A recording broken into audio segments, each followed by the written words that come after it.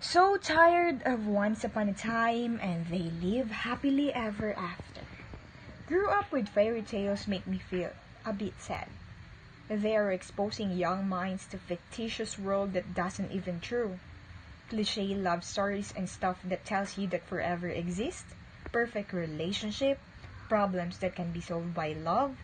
It only exists in fiction. I love you. I can't live without you. I won't leave you unless you want me to. That are all lies.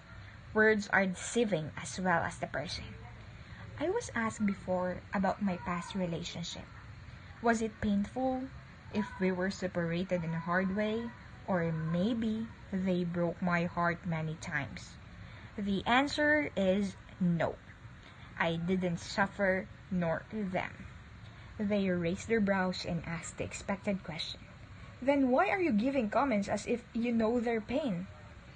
A philosopher and writer Guido Krishnamurti once said, when you are listening to somebody completely attentively, then you are listening not only to the words, but also to the feelings of what is being conveyed, to the whole of it and not part of it.